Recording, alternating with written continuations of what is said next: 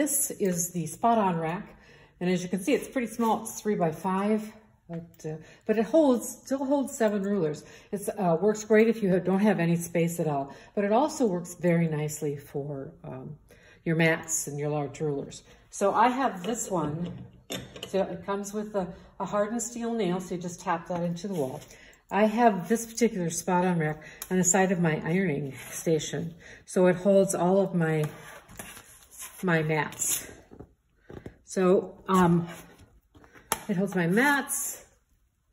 I can get at least 7 things on here. Now what I did in that mat is I just punched a hole in it. But there's also, it's really difficult to hang these. What are they? The Creative Grids rulers.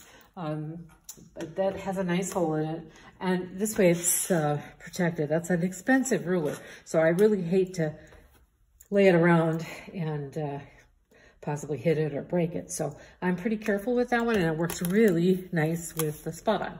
So here's my large 16-inch ruler, and I think this is a 12-inch. But I still can get more rulers on that hook, but it takes all of those really large things and, you know, put it on the side of a bookcase, put it on the wall, or like I said, I put it on the side of my ironing station. So it works nicely. That's the spot on rack.